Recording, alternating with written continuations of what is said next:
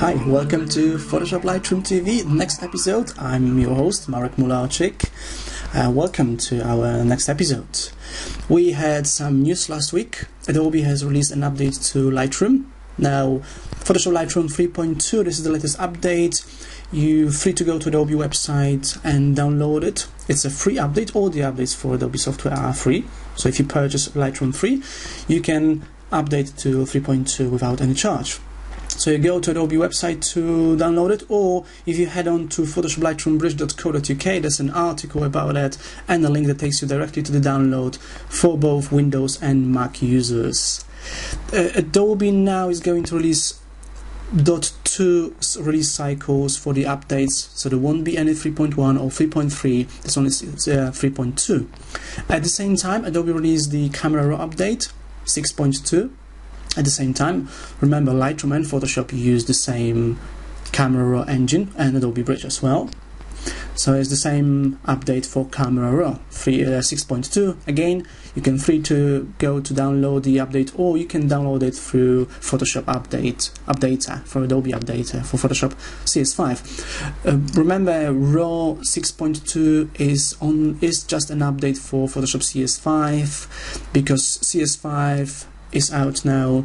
Adobe doesn't release any updates to Camera Raw 5, which was in Photoshop CS4. The only updates are updates for Camera Raw 6 and Photoshop CS5. Okay, now what I got for you today, I've got a really exciting tutorial for you. I want to talk about creating special effects in Photoshop, being more creative. And this is a technique I've learned from Bert Monroy, a fantastic Photoshop designer who creates graphics from scratch. He creates amazing things in Photoshop. Go check out his website, Bert Monroy. And what I'm going to show you here today is how to create lighting effect inside Photoshop from scratch. Okay. Now, if there's anything you want me to show you, if you have any questions, any problems, send me an email, or you can send it through the website PhotoshopLightroomTV.com, or if you go to PhotoshopLightroomBridge.co.uk, you can send me an email to contact me, or just send me an email to info@scitraining.co.uk, and I'll be happy to explain it to you. I'll be happy to create a tutorial or a trick. Okay, so without further ado, let's go on to our Photoshop tutorial. I'll see you in a bit. Here I am in Photoshop, and I'm going to show you how to create a lightning effect using Photoshop. I'm using Photoshop CS5. This technique will apply to any version of Photoshop because I'll be using some filters that were in Photoshop for many years. Okay, I'll start by creating a new file, new, just a blank document, and I'll make it 800 by 600 pixels. That looks good, 72 dpi. I'll press OK. Right, now I'm going to create rectangles using rectangular marquee tool. I'm just going to switch my colors to the defaults, black and white. I'll start by creating the first rectangle, just like so, and I'm going to fill it with black, which is my foreground color, so I can use Alt backspace on the keyboard, and I'll deselect it. I can do select, deselect, or just press Ctrl D on the keyboard, or Command D on a Mac. Now let's do one more. Now let's leave some space. I'll do this one, maybe that size, and I'll fill it with black as well, and I'll deselect it. And I'll do one more, much wider than the others, and I'll fill it with black, and I'll deselect that. And I'll do one more very thin here, and I'll fill that with black, and I'll deselect it. Okay, so I've got these rectangles. Now I'm going to blur them. I'll go to Filter, Blur, Gaussian Blur. Blur them just a bit, maybe a bit more, about 3 pixels. Looks good. Just press OK. Now I'm going to apply polar coordinates filter to distribute them in the image in different directions. So I'll go to Filter, Distort, Polar Coordinates. And the one I'm going to use here is the rectangular to polar, not polar to rectangular. Yeah, looks good. That's before, that's after. You can preview filters in Photoshop by clicking and holding the mouse button down, you can see the before, and when it releases, you see after. I like that. I'll just press OK. Looks good, looks interesting. OK. Now I'm going to apply clouds filter to it. Go to filter, render, and different clouds. Different clouds gives a more interesting effect, or more contrasty. Okay, and that starts looking good. Looks nice. Now I'm going to invert this effect here. So I'll just press Ctrl I on just a moment. Okay, or that will be Command I on a Mac to invert it. And I'm going to add levels to improve some contrasts in here. So image adjustments and levels. I've added some levels before. I'm just going to add some more here to bring more contrast. Okay, that looks good. Just press OK. And I'm going to colorize it using hue and saturation. Image adjustments, hue, saturation. I'll click colorize, and I use some blue hue color here. Maybe I'll give some saturation.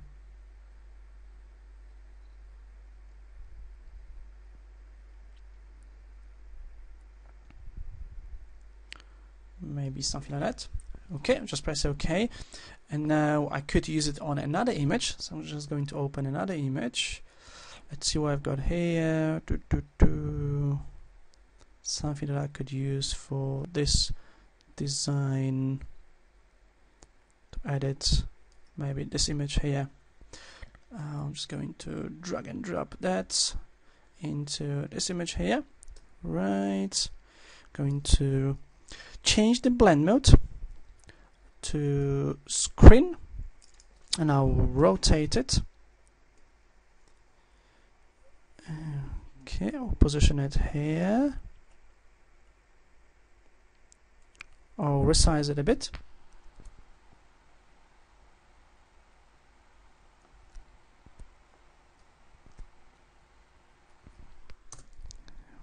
Okay, maybe a bit more.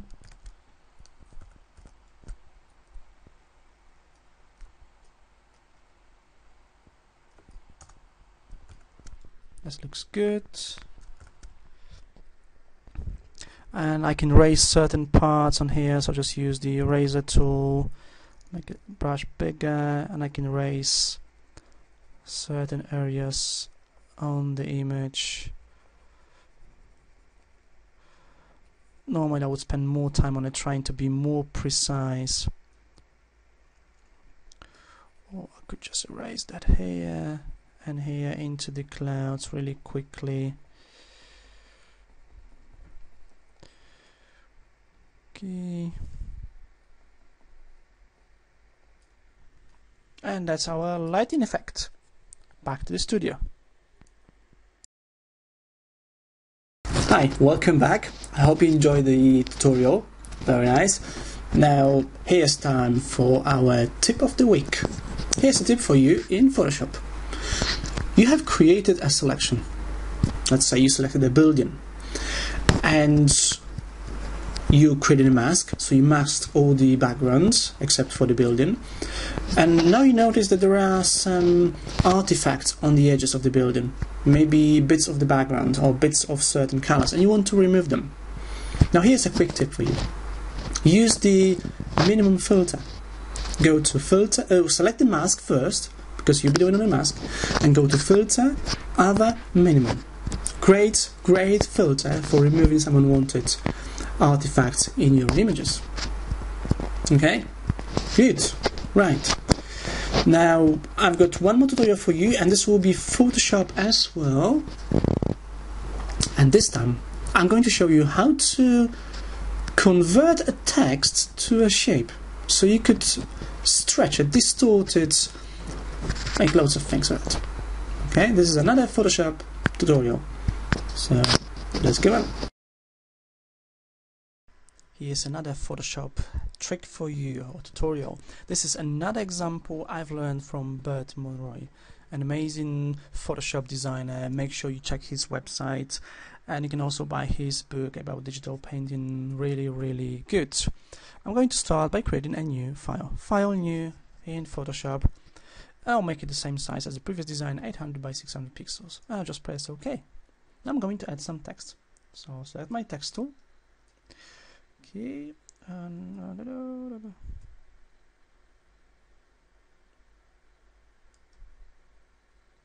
and I'll use some big bold font. Let's see what we've got here, maybe stencil, and I'll use that as black text. I'll just type in some text here.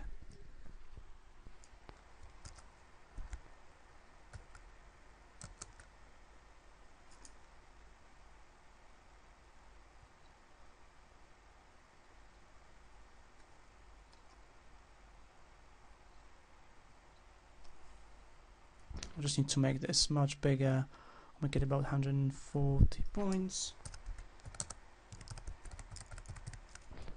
Okay, this is one really tip for you here. If you have a text and you've got a cursor inside your text, if you move your cursor outside the text area, it changes into a move tool and you can move the text around. Just going to center it.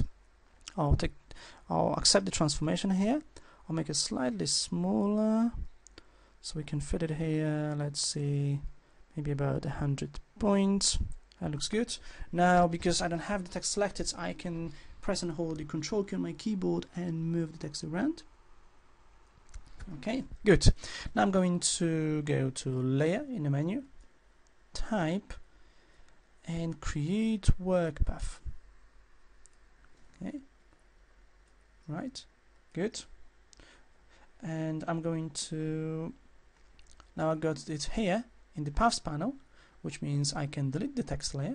I don't need it anymore because I got it here, and that's my path. So path stays with me here. Now I'm going to use the direct selection tool, and with direct selection tool I can select particular letters. Just going to zoom in a bit so you can see closer. I can take maybe the S. I can select that and stretch it. Use the handles. This reminds me of using the pen tool, where you can select different anchor points and resize or reshape your path.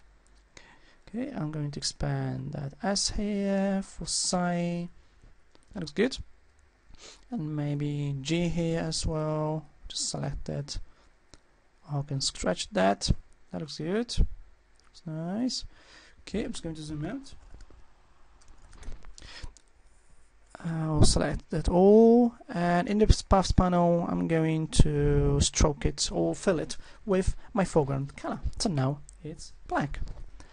This was a really quick and easy tutorial for you. Once again, big thanks to Bert Monroy for this tip. Thank you very much. Hi, it's me again. I'm back. I hope you enjoyed this tutorial and this episode.